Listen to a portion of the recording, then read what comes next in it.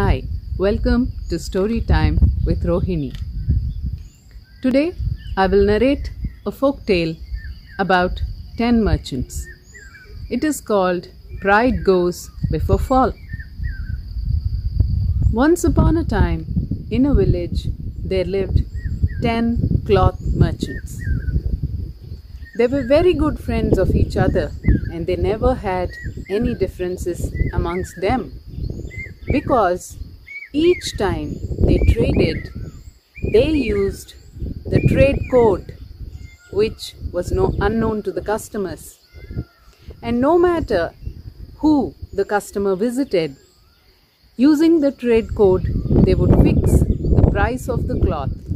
For example, they used NT for 10 and Erith for 3 and Eno for 1. So no matter who the customer visited, the price was always the same.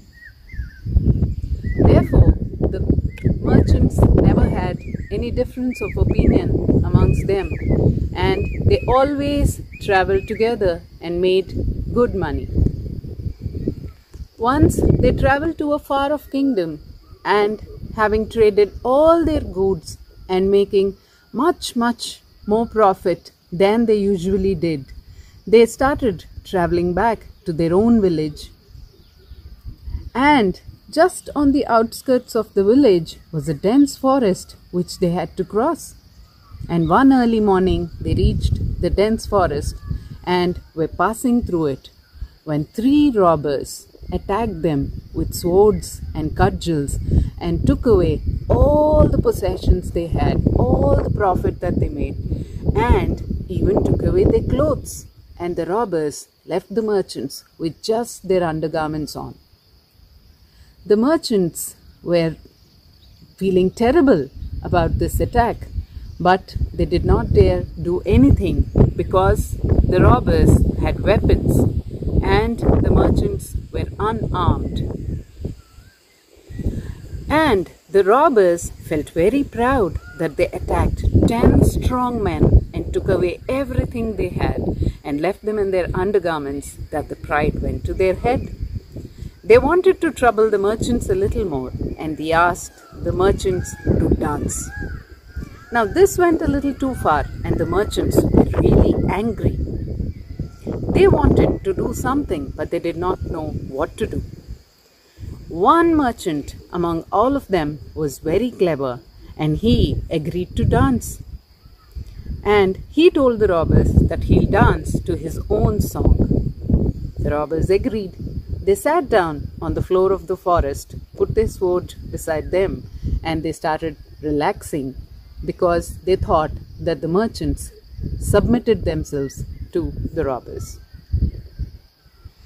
And before dancing, the clever merchant sang his song twice as a hint to all the other merchants.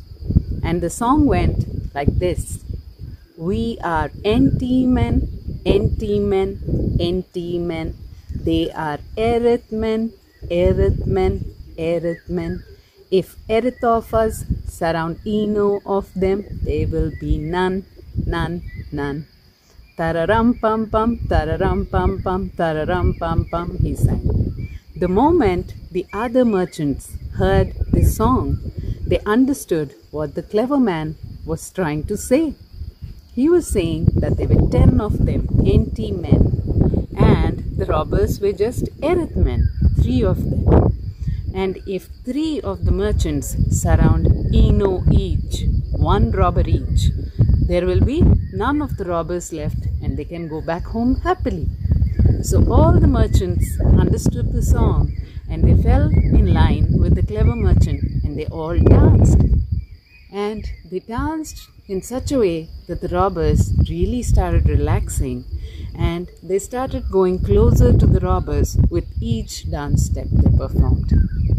And once they were close enough to the robbers, 3 merchants each surrounded 1 robber and pinned them to the floor. And the clever merchant who began the song tied all the robbers up with the vines that were there in the forest.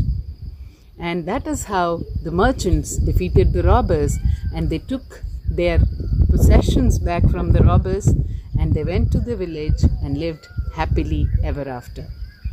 And this happened because the robbers were so proud about defeating 10 merchants that they would not let things rest, and they asked for more, and that became their doom.